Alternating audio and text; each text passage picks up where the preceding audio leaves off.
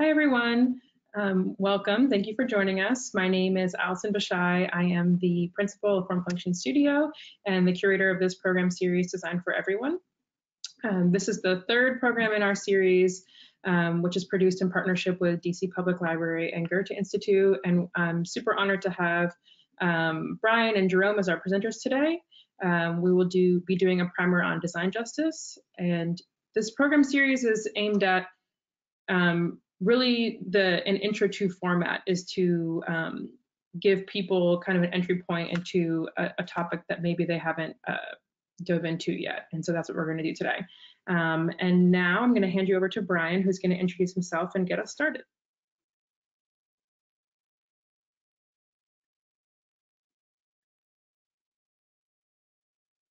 Thank you, Allison.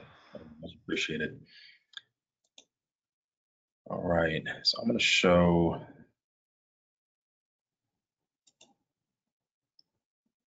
I believe I'm showing my screen.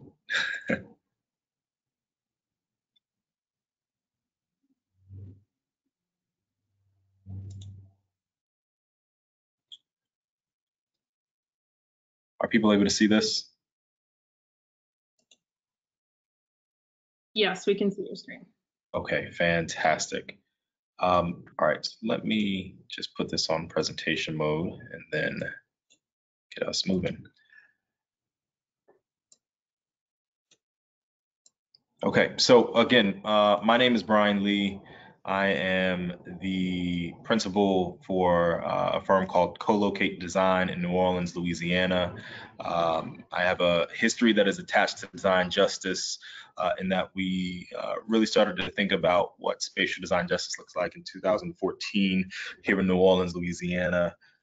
2012 through our program called Project Pipeline with the National Organization of Minority Architects, we started talking about social justice through architecture and design.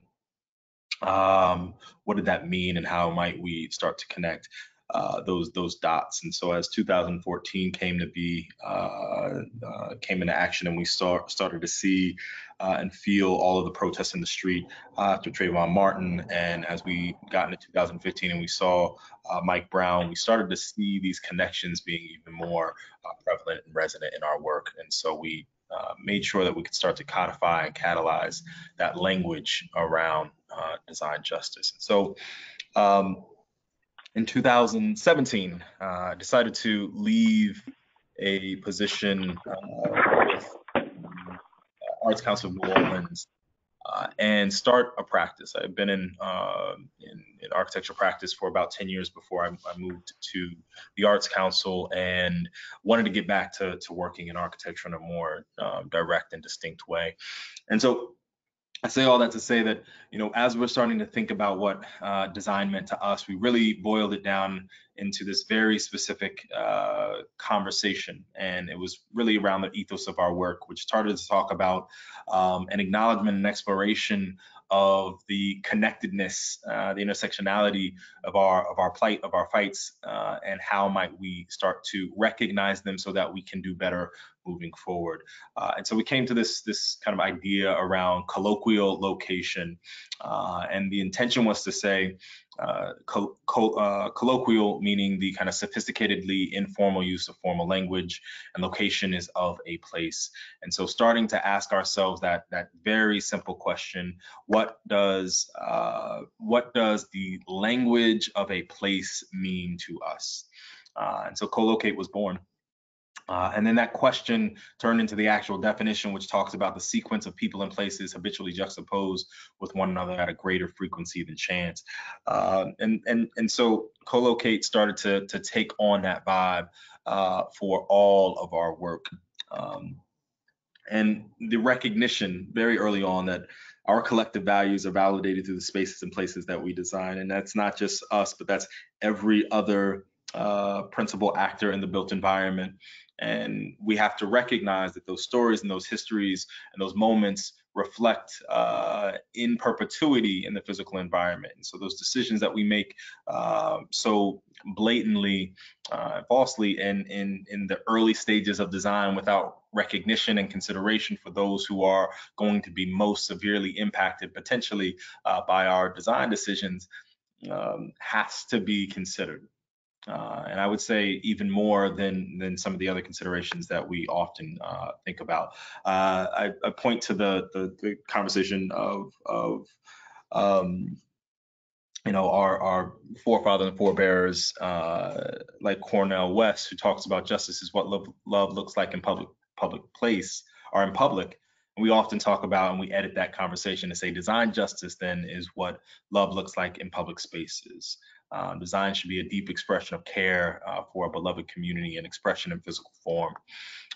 And so we believe that for nearly every injustice in the world, there's an architecture, a plan, a design that sustains it. The root of all of that oppression, whether we're talking about climate change or housing, transportation, economic injustice, all of these things are rooted, police brutality, they are all rooted in some form of control relative to physical space. And if we're not in recognition of the way that we design our physical spaces, our cities, our built environment, then we are going to fail at all of the larger systemic issues that we believe that we want to challenge in this world. Just the simple fact of climate change being a factor of carbon emissions and energy use, but energy use and carbon emissions taking up nearly 40% of both of those issues states very clearly that as we ignore the impact of the physical environment, it will be to our continued detriment.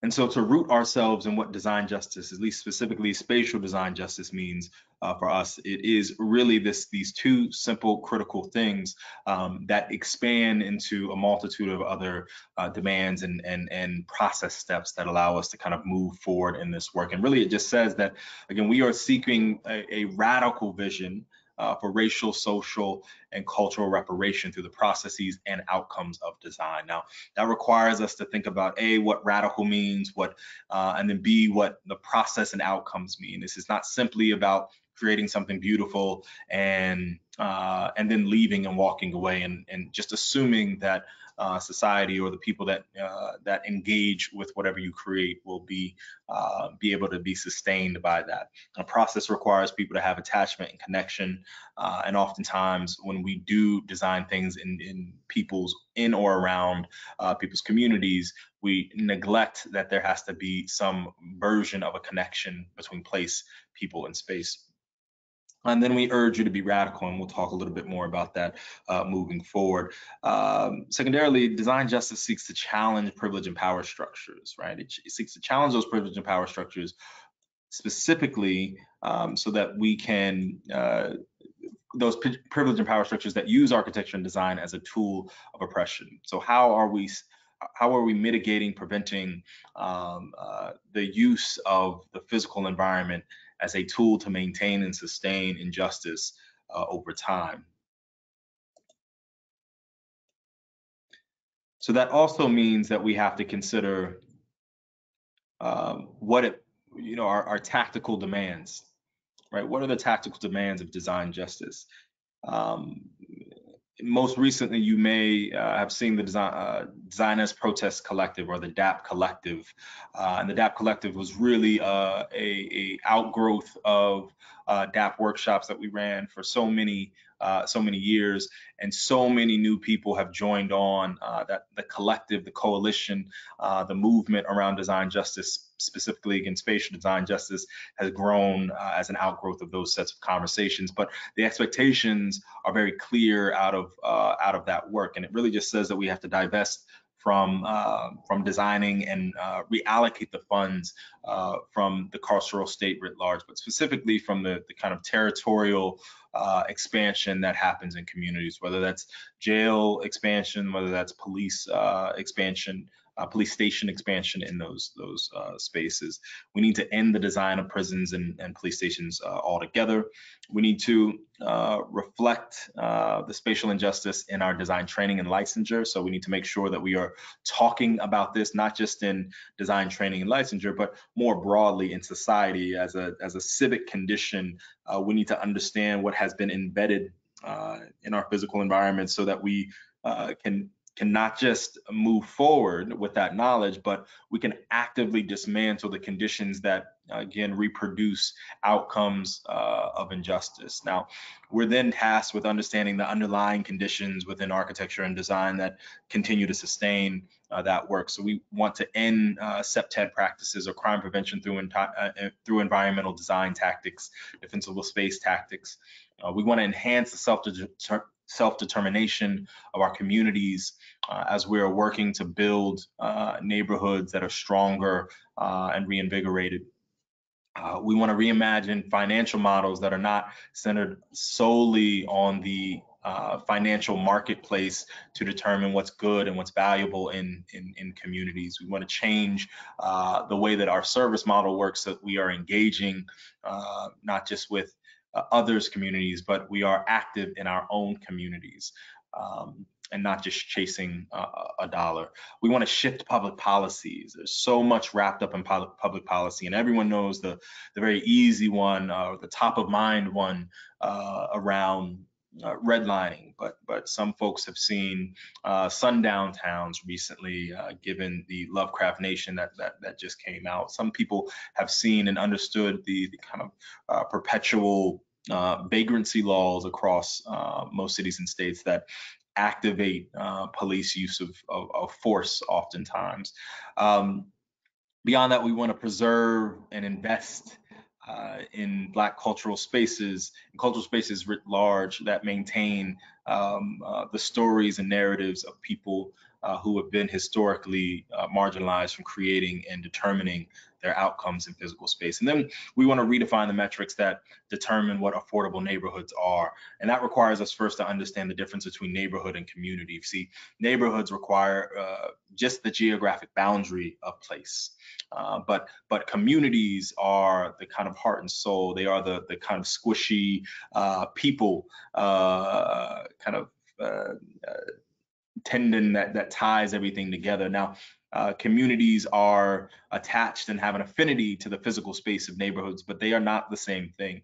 And so we have to recognize that communities themselves can be ripped apart from neighborhoods. And if we actually want to keep them in place, and we actually want to build stronger, more valuable, more cohesive and permeable communities, we actually need the neighborhoods that support that set of interactions. And it means that we have to shift what we believe, again, is valuable to all. So in doing so, that means that there has always got to be a sincere understanding of power in place. We have to consider the signals and the receivers that we are sending out and catching, right?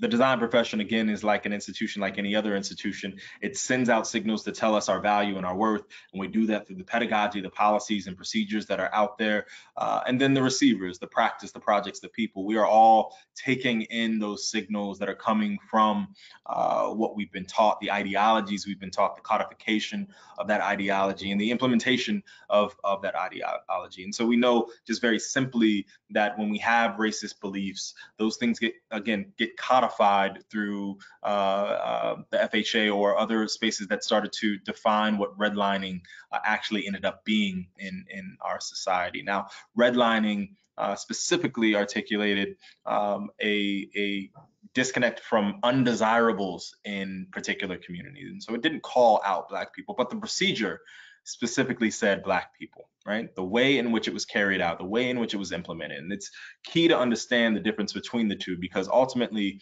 we can shift and try to fight and change policies, but if we are not actively seeking to change the way in which procedures are carried out as well, we will miss the boat, because those who hold prejudice, those who hold bias, and have to implement these strategies will oftentimes rely back on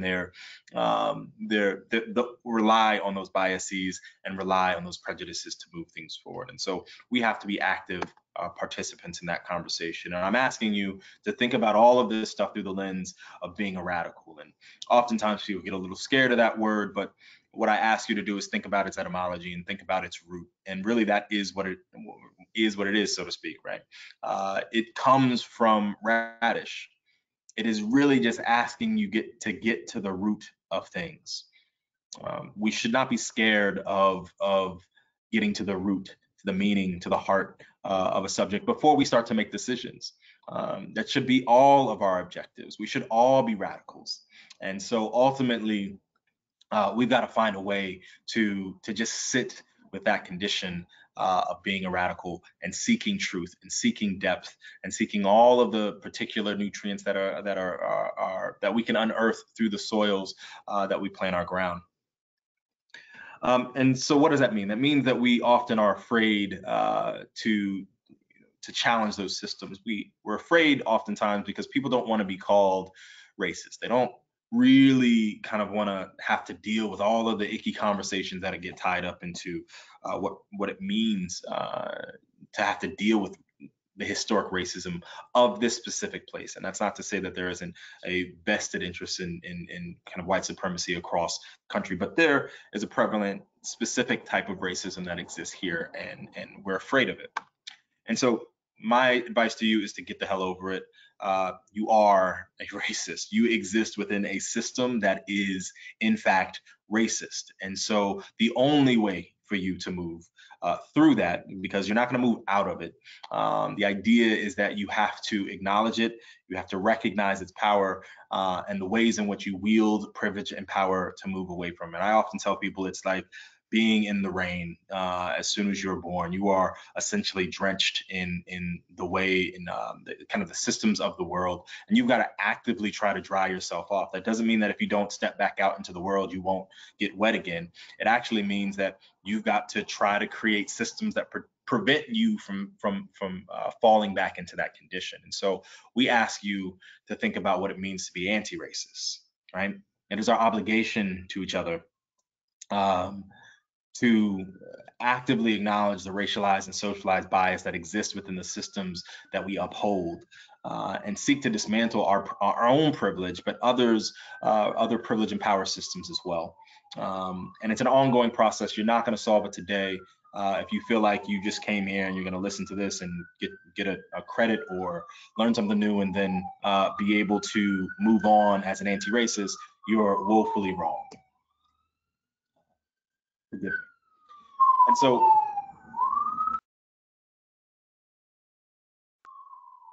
And so you've got to come to a point where we understand the difference between the isms, the distinct practices, systems, and philosophies of whatever those isms are, and the operators. And that's where we start to try to dig a little deeper. And what that means is we have to understand that there are so many communities, and all of them, specifically in a Eurocentric white supremacist system, get codified and coded in some fashion, right? And so we have to understand that our communities exist as intersectional conditions, whether it's ethno communities, gender, national, religious, racialized, class, so on and so forth. But all of those being triggered through the lens of white supremacy puts value, in hierarchical value across those systems. And so when we see those communities being then attached to through a racist lens, they carry those same levels of prejudices or varying levels of prejudices according to that. It also means that culture is a result of those pressures and those forces that shape how people move through society. It means that culture is a habit, a tendency, the practices and routines, the patterns that people use to get through the world. And so I often talk to people and just say, look, we're talking about culture as a coping mechanism oftentimes, right? It is the consequence of persistent collective circumstance and immediate individual conditions. It's the consequence of your grandmother, your great-grandmother, and her great-grandmother all doing very similar things in order to move through the world and shaping the patterns and reliefs that you move through to get where you are today. And then the immediate conditions of your world, your life, your specific decisions, right? And the consequence of both of those things gets us to a point of realization that we can actually move towards a better understanding of what it means to be in culture or in community. And then oftentimes, before I get into some of the work, I'm going to wrap up here shortly, but the intention is to say, let's understand the difference between status quo and liberation, right? We often conflate all of these terms, whether it's equality and equity that often get pushed forward, or justice and liberation. And while we are seeking justice, we are pushing ourselves past justice into liberation. And so injustice, from the very simple point, is just to say that it is an imbalance of a system that denies equal distribution of access and resources in order to extract and maintain power.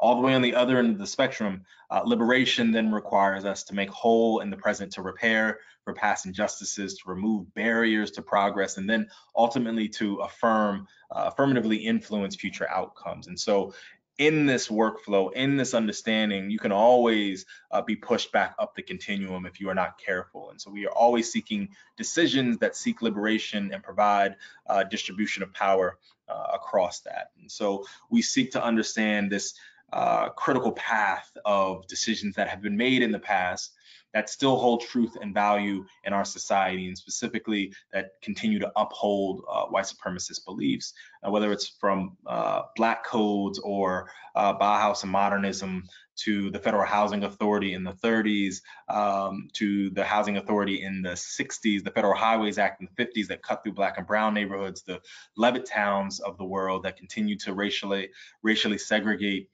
people through physicality of space, SEPTED policies in the 70s and 80s, when we started to see the actual department that we've used, that we put in place to challenge some of these systems, continue to cut its budget down to 80% of what it was. And so it's only ticked back up a very small bit since the 80s, and thusly we haven't protected or sustained our considerations for public housing over that time.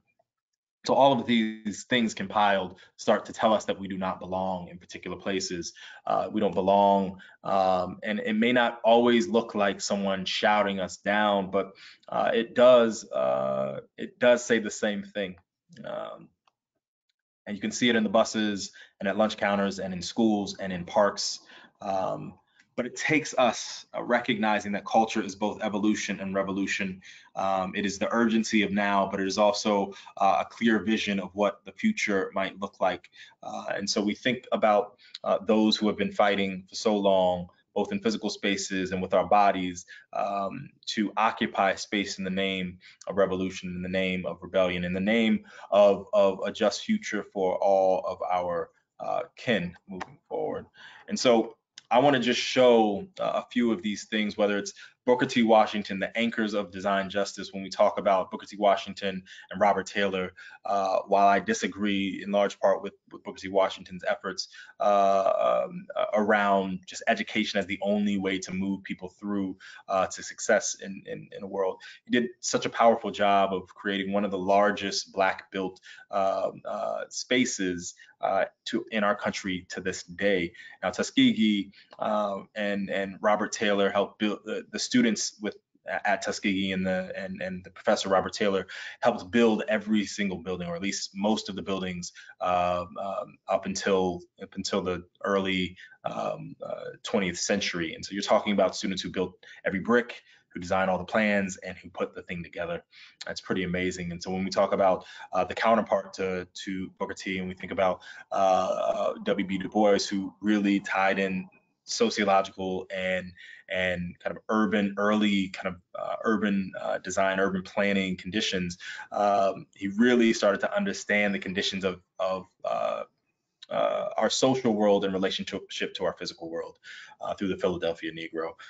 We saw the Rosenwald schools. We saw the African American Museum, which took 100 years to see itself get rooted in the ground.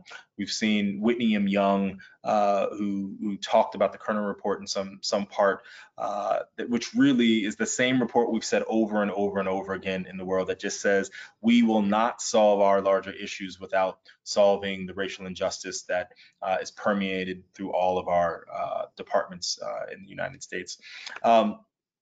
Jane Jacobs, to the Architectural Renewal Committee of Harlem, to the Black Panthers, all occupying space in a way that kept a prominent voice for what it meant to see a future that was rooted in justice, rooted in liberation. Many fully loved in the 90s. We saw some of our work within Colloqate start to resonate with all of that, and to tie it back to some of the conversations we've had already. We think about this through the continuum of design, that we can do things from a design perspective that are individual and ephemeral all the way to collective and permanent. And our ask was to think about particular issues around housing with a project called Lights Out, which talked about housing vacancies in New Orleans after Katrina, and the immense capacity issues we've had, going from 25,000 vacant properties and lots to nearly 50 after the storm. What did it mean for us to make sure that we were in community and having conversations with the people who were affected most by this work, and making sure that we were graphically determining and showing our values in place, making sure that we worked with youth to design some of these things. We posted these all across. We ran for president in 2015 and 16, and made these particular signs. We also kind of talked through and expanded the conversation around what tools were being used to maintain that level of oppression. And so pulling down the Louisiana Constitution and denoting the moments that can be dismantled, I think, is part of this process. Whether it's planning for housing or racist monuments, and we are able to kind of be in community with our neighbors, talking about the people we want to actually see in our physical environments, in the face of all of the kind of again, Confederate white supremacist monuments that exist in the South, whether it's talking about culture or family or legacy. We asked artists to tie all of those narratives together and give us posters that represented a contemporary voice on a historic moment, whether it's people, places, events, and movements that push us a little bit further. We showed those things in not just in 2 dimensions, but in 3 dimensions, and tried to see the funny ones that talk about removing monuments and putting music playing gramophones at the scale of a building on the pedestals, to the sad ones that talk about the history of slavery in New Orleans, and everything in between. And then lastly, what does it mean to think about monuments and monuments to white supremacy that don't exist as just simply objects in a field, but are the living definition of white supremacist policies that cut through Black and brown neighborhoods? We talk about the Claiborne Highway and the way in which culture has maintained itself underneath that highway. And so thinking specifically about how we, again, maintain community and are in community through every part of this process. We have conversations with our elders, our youth, business people, artists, larger community members, and they had not just a passing input on this project, but a substantial one, one that shaped the necessity for a particular type of building and public space, one that shaped who and how we would start to articulate the physical environment underneath the bridge, and ultimately what art and what conditions needed to be maintained around this space. So I want to end here, but ultimately the last thing I'll say is that as we talk about this work, we have to recognize that the language we use is important, and architecture is a language. And like all languages, it allows us to tell a story because stories themselves are important, and buildings tell our stories. Diverse stories come from diverse cultures, and culture itself is obviously important. Culture is the consequence, again, as I mentioned earlier, of a persistent circumstance and immediate conditions. Right, our cities, our neighborhoods, our blocks, they incubate that culture. And for people of color in this space in America, there's power in the places and spaces where our culture is recognized, where our stories are told, and where our language is valued, because that is not just good design, that is justice. Thank you for your time and energy, and I hope to give it back to you in a little bit. Thanks again.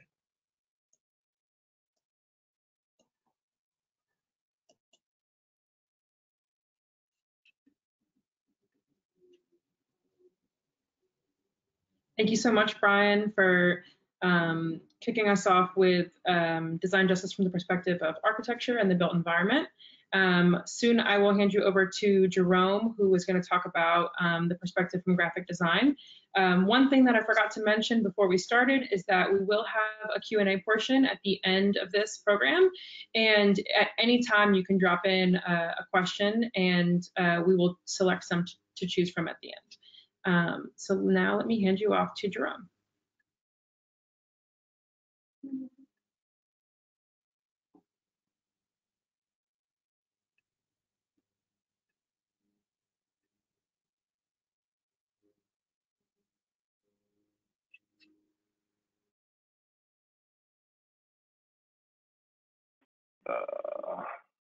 All right. Can you guys hear me and see everything all right? Yes, we can. All right. So I was trying to do this from my laptop, and I have a keynote, so I'm going to have to show the video separate from the presentation because I have an old iMac, which I can present from. So I apologize for that. So here we go, Design Justice. That's me. This is Form Function Studio, Design for Everyone series today. So, yeah. I always kind of give my bio in the places that I live because I'm such a nomad, which is also whatever. So I'm born and raised. I'm from New Haven, Connecticut originally. I went to Temple University in Philadelphia. I moved to Brooklyn after that, was there for 3 years, dancing professionally. Moved back to Philadelphia, worked in the school system for a while. Got tired of that. Wanted to go to grad school, so I applied to Yale, got in for the MFA program in graphic design. So I went back home. Soon after, 3 years later, moved to Baltimore. I was teaching at Maryland Institute College of Art, and moved back to Brooklyn. I was working at Housing Works. If anybody's in New York, it's like a big, everybody knows it for the thrift store. And then I'm currently in Richmond for no reason other than rent is cheap and it's chill down here. And it's a nice place to work from home. So I guess when I was asked to talk about this, I emailed Allison. I was like, well, what should I talk about? And so these are just kind of like the immediate questions. I'm like, design. Am I thinking about design as justice? Design like for justice? Is justice for design? Like, does justice for what? Justice for who? Design for what? Design for who? Like, I had never thought about this in the context of graphic design because we are just kind of having our awakening like right now in the past couple of years, especially with Black designers. A lot of us have been lecturing about decolonizing the canon and talking about design education and what is considered good design and what's not. So, but I wasn't considering that design justice, so it was hard for me to think about this. So I just was breaking down the definition of design. So this is just from the Merriam-Webster website. To create, fashion, execute, or construct according to plan, to conceive a plan out in the mind he had designed it, the perfect. Oh, sorry, that was like a example. My bad. To have as a purpose, to devise for a specific function or aim. And then justice, the administration of law, the quality of being just, impartial, or fair, the principle or idea of just dealing or right action, conformity to this principle or idea, conformity to the truth, fact, or reason, which is, I think that one's maybe the most relevant in this conversation, but then also like, what is the truth? So here's a clip of me that would have been, here's his movie.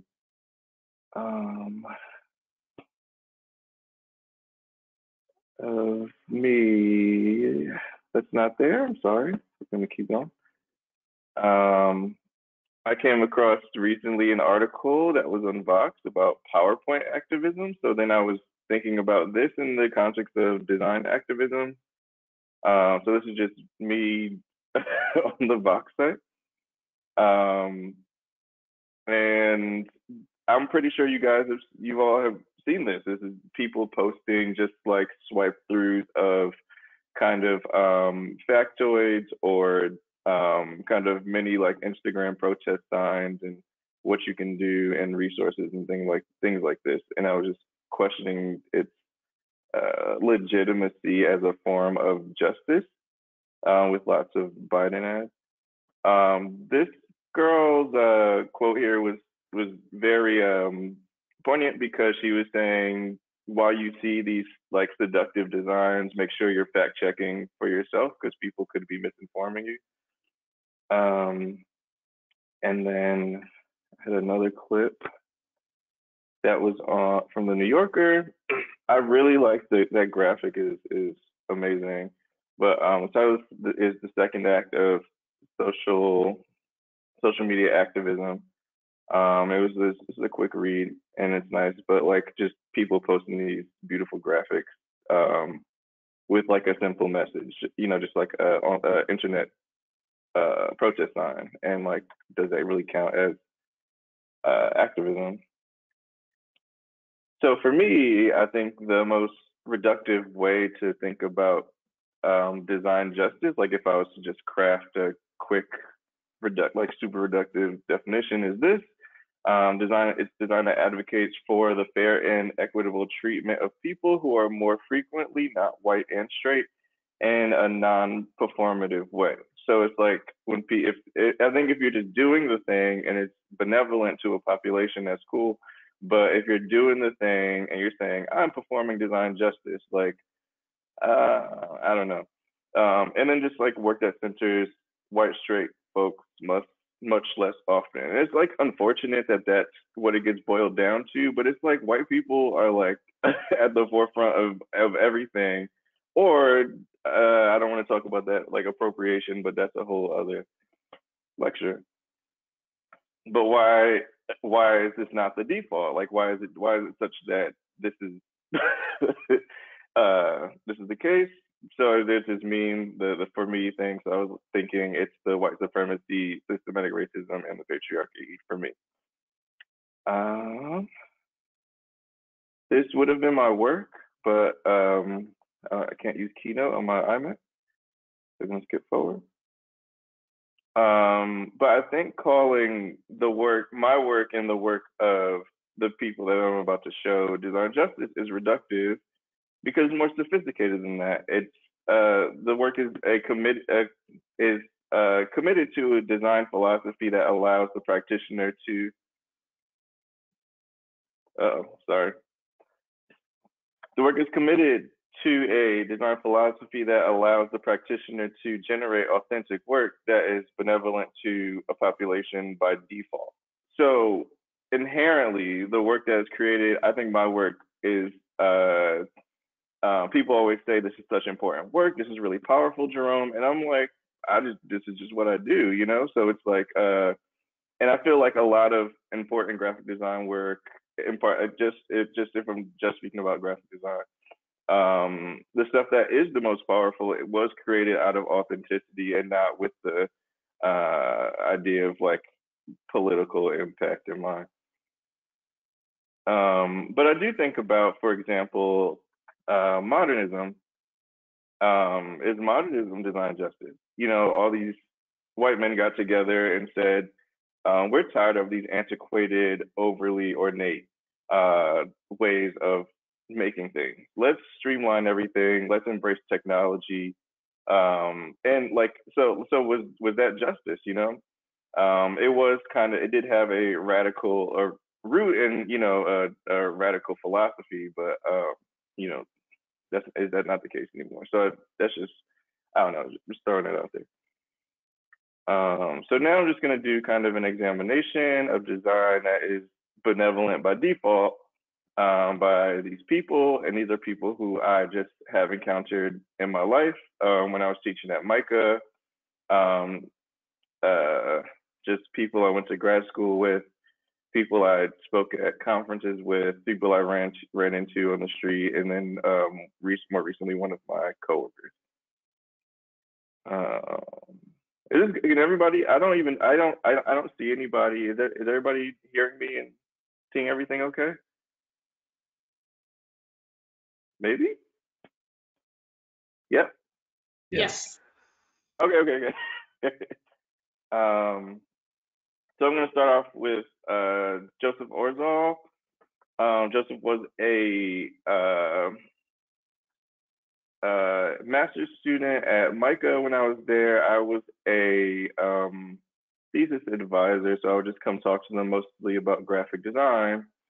And this is Joseph's Instagram and organization Nomu Nomu.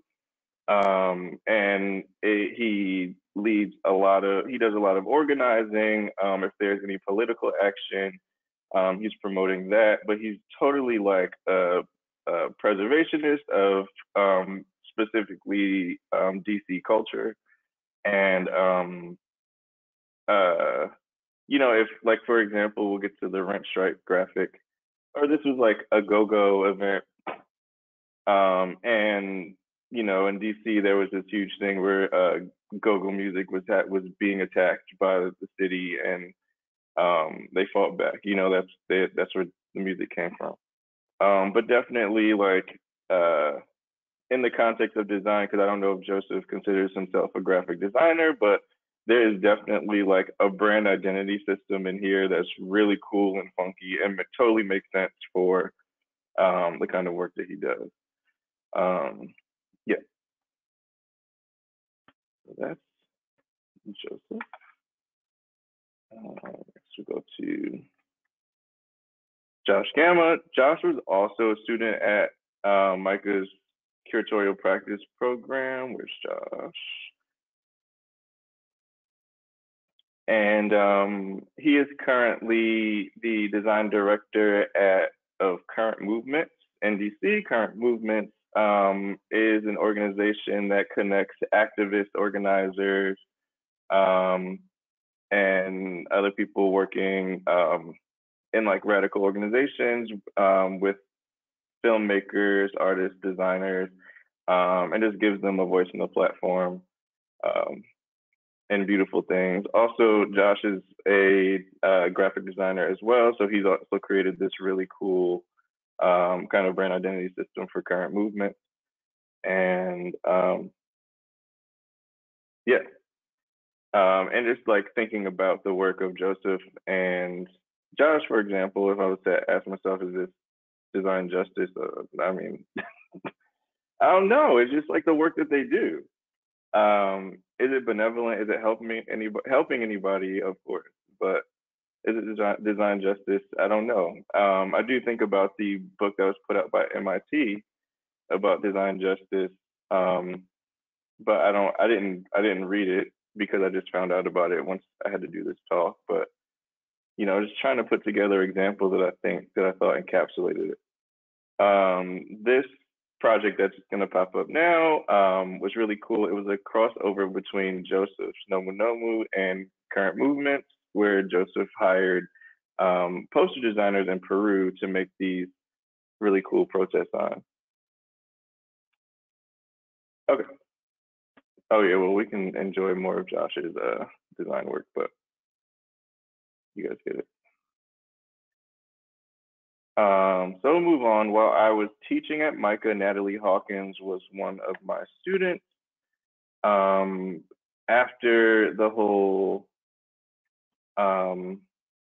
Floyd situation, she took the action and started an organization called Design for Black Lives, which pairs graphic designers who offers their service, their pro bono service for activists and advocacy groups. So this, and as you can see, she's an amazing graphic designer, and she could be using these skills anywhere, but just, you know, out of urgency and the need for the competitions, especially on social media, to have slick and beautiful design. Offering these services for free definitely give activists and advocacy groups a leg up when people are scrolling down their feeds. Yep.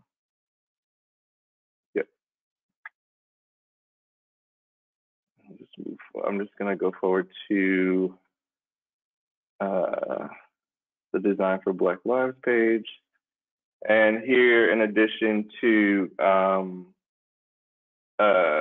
you know, offering their volunteer services, they also feature readings, and also graphic designers who are either working for them or who they want to feature on the page. All right. I'm also going to talk about another one of my students, Connie. Connie Zhang is a graphic designer. She just graduated from Maryland Institute College of Art, but while she was a student there, she did a thesis which was kind of a exploration of typography in Chinatown in Philadelphia, and this is just like on different signage. So she talks about how they were really creative and they had very little space to work with, and they had to use two languages, so they would mix and match typefaces, and this would look really tacky to an American, the American kind of like consumerist taste. But I mean, it's actually really cool experimental typography, as Connie shows us, and she even kind of categorized the type of compositions and the use of and the combination of typefaces, which I think is really clever, and also just kind of like elevates the idea of this as maybe a course of study, kind of typography out of need. So I think next time you walk through Chinatown, maybe just look up and think of Connie's work. There she is. All right. And next, Elaine Lopez. So I left Micah in 2019, in the spring of 2019, last year. And Elaine kind of stepped in into my place, and she's just as funky as me. So let's go to her page. Elaine is amazing. She has this wonderful bookmaking project that she has called Bound Together, where she gives people a prompt, and then they make a little book about it, and she has these long wire coils, and everybody binds their books together. And it's just a nice symbolic way to represent community and kind of a shared sentiment through graphic design and bookmaking. She's also a master risograph printer and teaches that at Micah as well. And let's move forward. And she has this exhibition, Making Common, which brings together faculty and students and practicing designers, and just puts their experiences on an equal plane. Whereas there's originally that hierarchy, and that hierarchy gets broken here, and everybody's work is seen on the same level. I'm going to move forward to the Making Common website, and you guys can read that.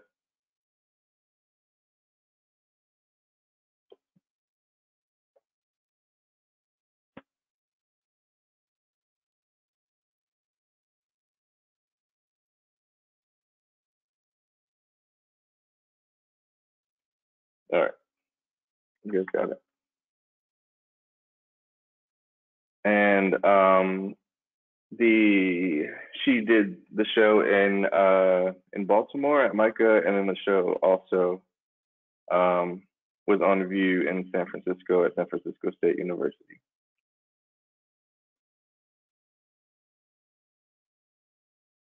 And here's a little more information about Bound Together. So,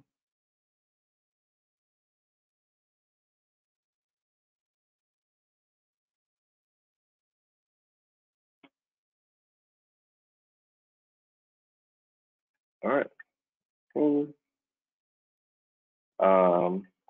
Ari Valenciano, we met at the Black in Design conference at Harvard. We spoke on a panel together, and I was just blown away by her work. I just listed designer here, and as I was rushing to make these slides, but she is so much more than that. She's an artist, designer, technologist, researcher, educator, and organizer to the max. She has a festival called Afrotectopia, and she invites different Black artists who work with technology to envision their future with the technology and imagine this is how society will use it, and or imagine, just being Black futurists in a way, just thinking forward. And her work is amazing. Let's see, move forward. And she has a program called the Imaginarium, where it's just an extension of the Afrotectopia. So she just brings out Black technologists, designers, researchers to just project their work forward, and imagine their future, and not just react to white supremacy, but to actually determine what the future will be.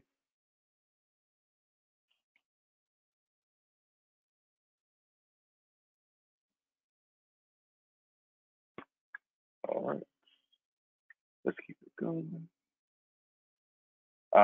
Shira Enbar, Shira was actually one of my TAs when I was in grad school. She was a few years ahead of me, but now she is a master graphic designer. She she probably wouldn't. She'd probably be modest about this, but she's a master motion graphics designer. Just beautiful work. But I specifically want to talk about her response to the migrant children being separated from their parents a few years ago. And she worked on this book called Separated. And it's just like a couple of different broad sheets, but it was a collaborative effort. So she asked, I was also included, a bunch of us to create a spread in the book, and just ask for a visual response to what was going on with immigration. Let's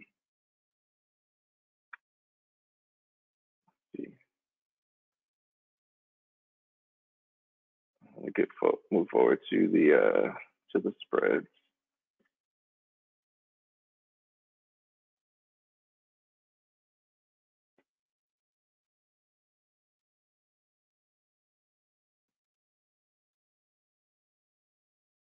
Yeah, amazing work. All right. Design justice. All right, here we go. Nazi is everything. She's also one of my mentors, but she has a organization that does a little bit of everything, a little bit of publishing. They do films. They release the book Some Writers Can Give You Two Heartbeat, lecture series, and the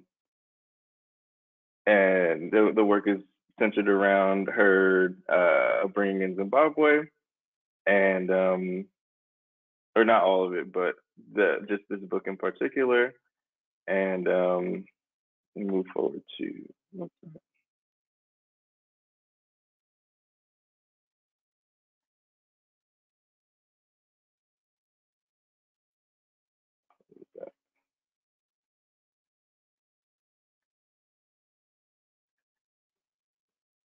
So Black Chalk & Co., the creative agency bringing together writers, artists, designers, academics, and technologists with a mutual interest in publishing, curating, conversation, and exhibition, and facilitating teaching residencies. You guys can read the rest, check out the website, but also, is this design justice? It might, or is it just like necessary?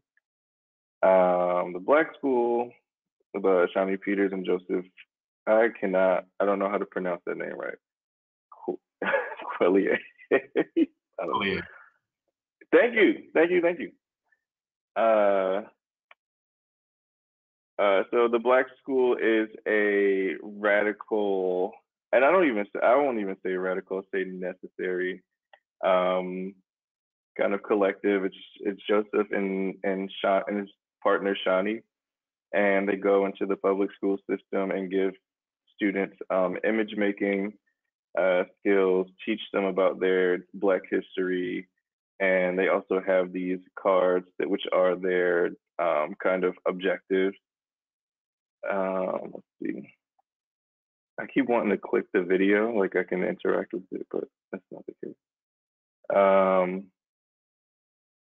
And these just kind of sum up their values. It's an amazing set of cards. I just did it again. And yeah, this beautiful work. I went to a workshop with them in New York, and there was a pyramid building workshop, which was amazing. Like one of the coolest interactive events I've been to. And I came across them for the first time. They had an exhibition at the new museum a couple summers ago, and my mind was just completely blown.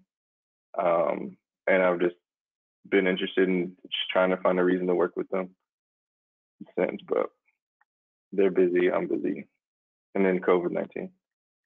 And then last but not least is Rush Jackson.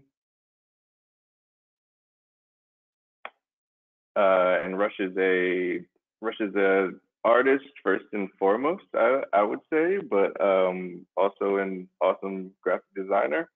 Rush designed the new Black Vanguard book by Antoine Sargent. There it is. And that was the first time I had ever seen their work, and I lost my mind.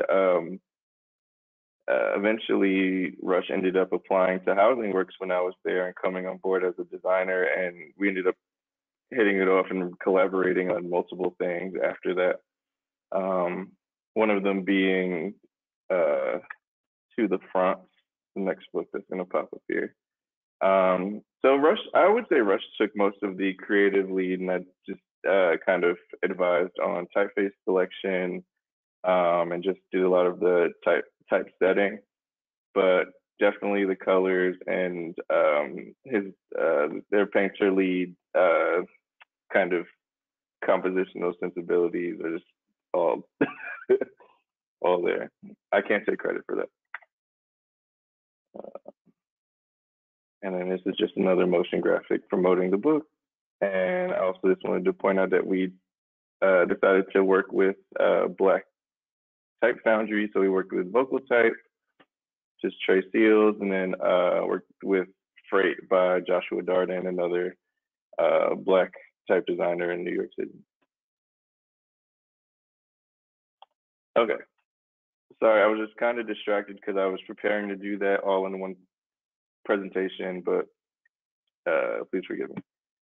So I don't know if design justice is necessarily the correct term. I think maybe design as a necessary, urgent, and empathetic and or celebratory response should be a natural impulse for us all. And I'm assuming that everybody watching this is a designer or design adjacent. But like, I feel like it should just be like natural. When something happens, why would you not want to address it with design? Like, why would you continue to make design about cats or I don't know, whatever else people design about? So if this isn't like common sense for you, I would suggest integrating the celebration of all cultures and identities into your design practice and respond to injustice with strategic, flexible, and enduring initiatives. And the reason why I think I'm saying strategic and enduring in particular is because after George Floyd was murdered, my inbox was flooded with opportunities to do freelance work and to speak and to do things like this, and it seemed like fleeting impulsive responses to let's find a Black designer to do something about this. And I myself was already like emotionally taxed with COVID-19 and racism in general, and it was just too much, right? So like I'm being asked to do labor at this moment, and it was a lot. But what I will say is that another thing that needs to be recognized is the hegemony of white and Eurocentric design methods in design. I think this in particular is just something like once you notice it, it's just kind of like there is work to be done. You can do your own research on all the different other ways to approach design. Like there's this guy, I think his name is Igbo Excellence on Twitter. He did an entire thread of every single different style of architecture in Africa. And I was like, shit, I didn't know all this. Like every single kind of region has its own different kind of aesthetic and specific materials they're using and decorative elements in buildings. And it totally blew my mind. I didn't know this while I'm looking at all this like modernist, brutalist stuff. So that's it. Thank you. I'm sorry this was a sloppy talk, but hopefully the information is there for you guys. And feel free to ask me questions to clarify anything I might have rushed through in the talk. And then you can follow all those people to take a screenshot.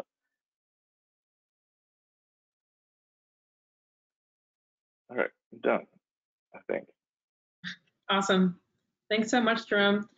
A lot of people have been asking whether or not the slides from the presentation will be available. So I will check with you both offline if you're willing to share, and if so, we'll share the attendees. So now we're going to move into the Q&A portion. If everyone would like to drop their questions in, there are a handful of questions in already. I will start with the ones that we have. This first question is for Bryan specifically.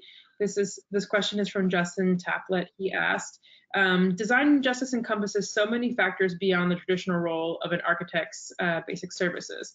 So what are some practical actions we can implement in daily practice to have the greatest impact on realizing design justice? Oh, well, the first thing is that, what up, Jack? First, the first thing I would say is that it doesn't have to exist without beyond our scope. Now we've redefined our scope from, kind of schematic design through CA, and we've left space to add programming and pre-design within that, but ultimately we can start to shift and shape our scope a little bit more broadly. That's the only way that we've been able to, as a practice, kind of grow and expand beyond our current work, is to make sure that within our contracts, within the way we lay out our projects, not just the engagement, but the training of our clients, our design partners, our consultant team are all tied into the theory and practice of design justice more broadly, and anchors itself in critical race theory as a form of influence on the design from start to finish. And so the first thing I would say is mostly make sure that your contracts include the necessary anchoring of design justice and critical race theory at the front end. And then I think the second thing I would say, sorry, real quick, is just making sure that the tools and the manner in which you invest in community throughout each phase of design is articulated from the top of your project, right? So as you're doing a schedule throughout a project, what are the checkpoints? What are the decision points? The kind of critical path for the decisions of the architecture itself, and then tie in the critical path for the community response in as well. So it requires kind of a double coordination, but a necessary coordination.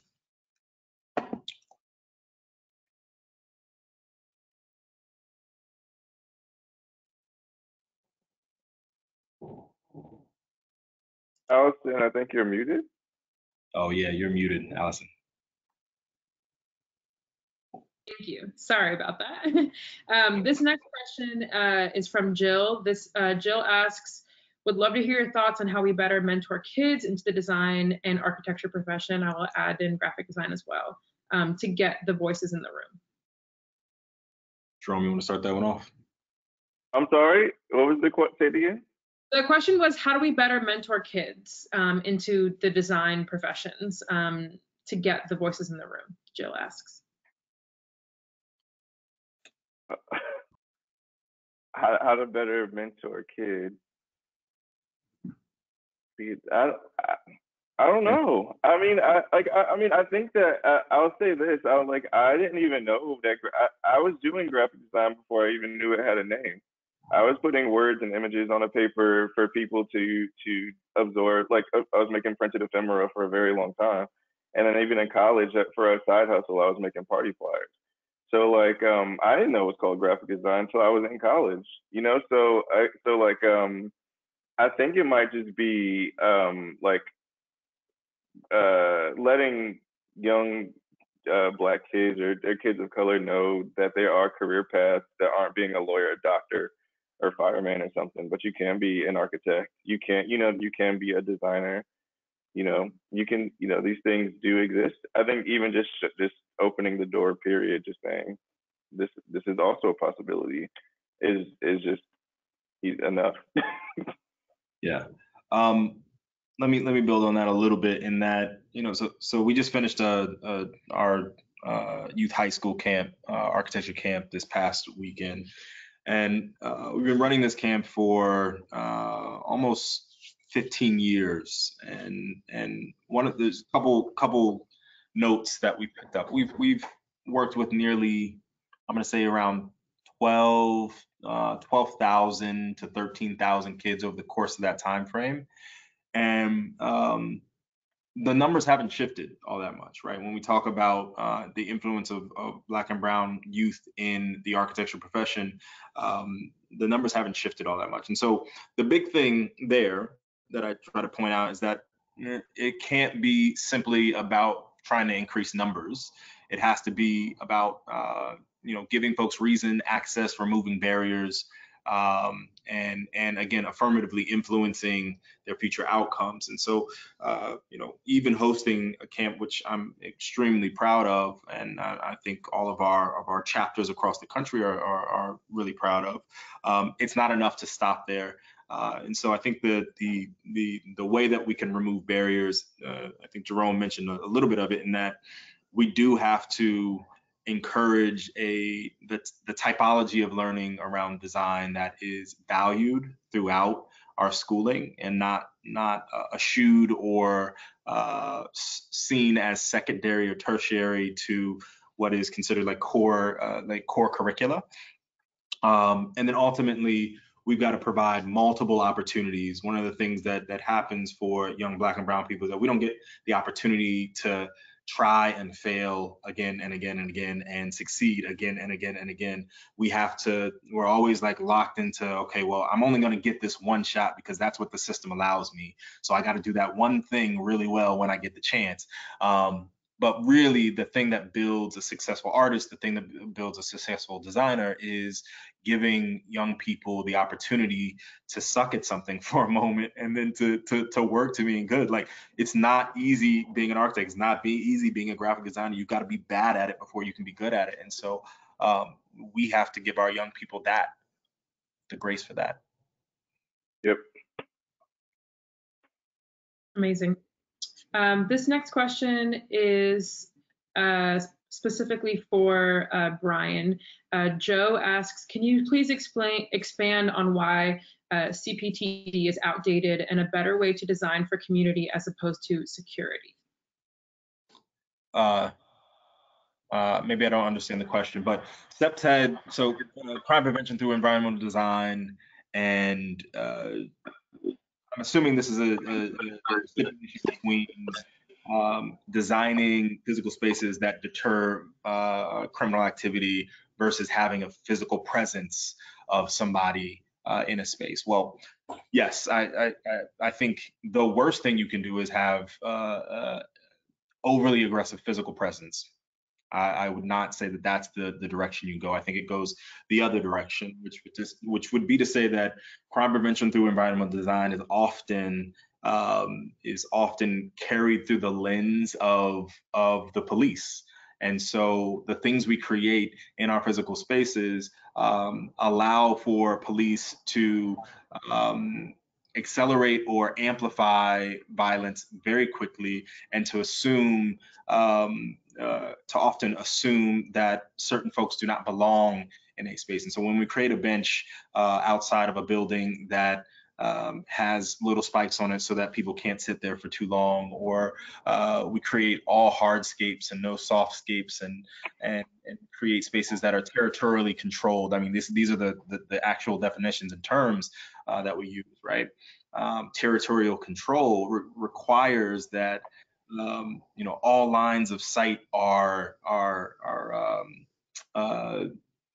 visible, so that we can start to move people out of spaces that we believe shouldn't be there. The last thing, one of the other things, is that natural surveillance is a big part of crime prevention through environmental design. Natural surveillance requires community care. Right? You can't just have people, when you have people who don't care about one another looking out onto public spaces, they do it with suspicion. And so when we create spaces in places that are not centered on design justice, not centered on the impacts of critical race theory or an understanding of critical race theory, we're providing and building spaces that build and grow our suspicions of one another, and build and grow our ability to accuse one another. And so CPTED is not a policy that we want to use when it is through the lens of crime prevention, but what it is, what we can start to view is community empowerment, or community power through environmental design. Our job is actually to create spaces that form and attach community connection over time, because when we have, again, communities that care about one another, then we will look out for one another over time. It's a long process because we've done so much damage over time, but CPTED is, again, a tool for oppressors to maintain sets of oppression, even if it's a soft.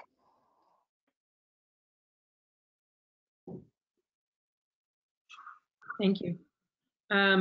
This next question is for Jerome. Jerome, Truman is asking, so Truman is a department representative of graphic design at RISD and will be meeting with faculty routinely. And as a student, they want to talk about the design's role in justice and activism to the academic faculty administration. And Truman's asking, how would you recommend that I and others in similar positions introduce these topics? I would start from the top down. Like, I would just ask students what their personal manifesto or philosophy is in life. You know what I mean? I have been committed to the LGBTQ community, to the Black community, to people of color, marginalized voices, for a very long time now. You know, like I grew up as a little Black boy, and I saw what the world was very early. And so like I committed my career to that community, you know what I mean? So like a lot of my work, most of my work is um, for or with these people. So I would just say like some kind of personal, like you get personal commitment to a goal, and I think that's like that should be 360 as a person, and then apply that to your design practice. And I think that's the way it should be approached. I don't think you should say go work for a nonprofit. I don't think you should say design a protest sign. You know what I mean? Maybe that's not the best way to go about it. Maybe you want to art direct a, I don't know. You know what I mean? Like I feel like there's other ways to go about it, but I feel like it needs to trickle down into every single aspect of your design practice, and you need to know what you are going to do and what you're not going to do, because not the same implementation of not the same implementation works for everybody. Not every designer is the same. So yeah. Thank you. I will give one last one, and this is for both speakers. This question is from Victoria.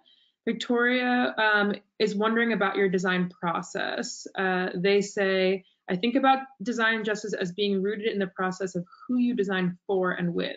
For example, who is allowed/given opportunity to participate. And so who is harmed or benefiting from this? So Victoria is reiterating, can you speak to your own process of design and how to bring justice into it? No. You want to? Sure, I can go.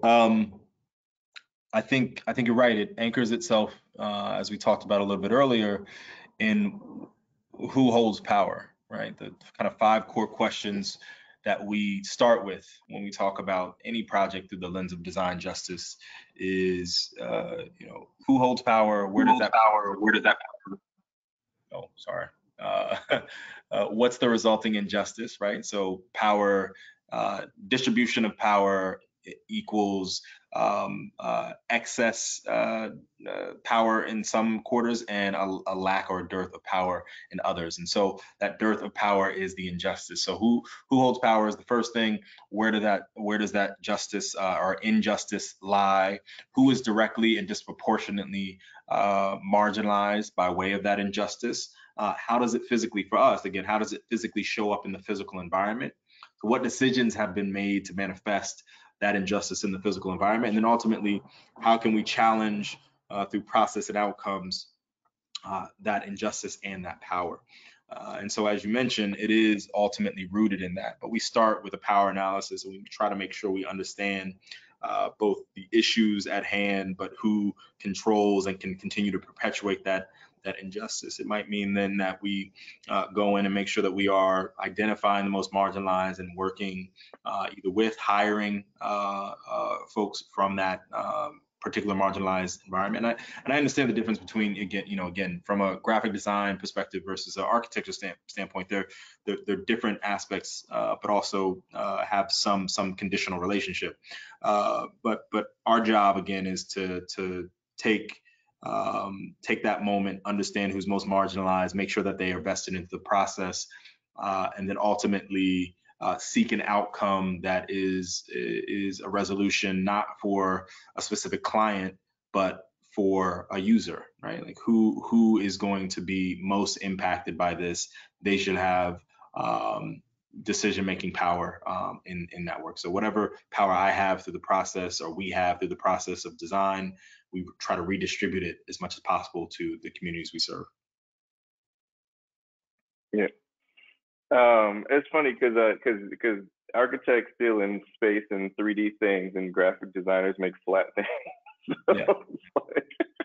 I only have to think about somebody using their eyes to engage with my work a lot of times. So it's funny. Also, we kind of match Bryan, so Yeah, I see. Yeah. But I was as far as my design process goes, I've been working for institutions or for organizations for a while now, so I have to,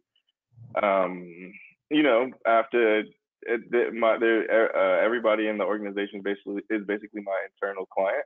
so I have to work for them. But in my personal practice, I definitely very much love collaboration. I love making work, like Bryan was saying. I like making work that I get to like just fuck around and make ugly stuff or experiment with new things. I like to, if we're thinking back to me and Rush's collaboration on the Black woman suffragette book. We used design typefaces by two Black designers who were perfectly fine, and it came out as a beautiful book. So I do think that I just try to, when it comes to the process, designers make a whole bunch of little decisions along the way, and I try to make everyone intentional and make sure it's when I get to speak back about it, like in this case, there is an impact, and I do get to share knowledge with people. So there is that feedback loop of it just like being intentional throughout the process. Thank you both so much. I also want to thank everyone for attending today. For those of you who might have joined later or who have friends or colleagues who wanted to take part in today's program, we will be uploading a link to YouTube and sharing that link with everyone who registers. So look out for that. And hopefully you all will be able to connect with us, myself, Bryan, Jerome, DCPL, Goethe-Institut, offline, and look out for the rest of our series. Thank you so much. Thank you. Thank you. Be safe.